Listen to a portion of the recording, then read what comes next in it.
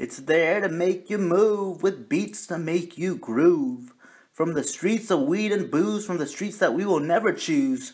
Music that puts you in the right mood, music that inspires you to improve.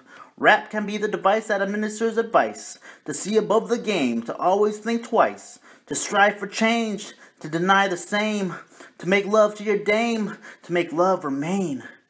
It also seeks to make you weak, in terms not so discreet, from packing heat to saying women are cheap, all to the test to be street, to be more real, to be more unique.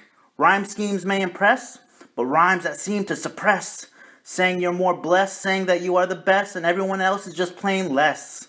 To go from rags to riches is a story of inspiration, and the lyrical demonstration is a talent, is your reputation. But if your foundation is to discredit women as bitches and men as fags, you may have the money and riches, but you have the dignity of a price tag. No principle is just a set price to do whatever the record companies like.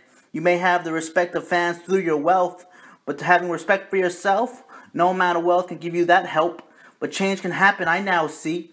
Rap isn't just a mirror of what is, it's a reflection of what can be.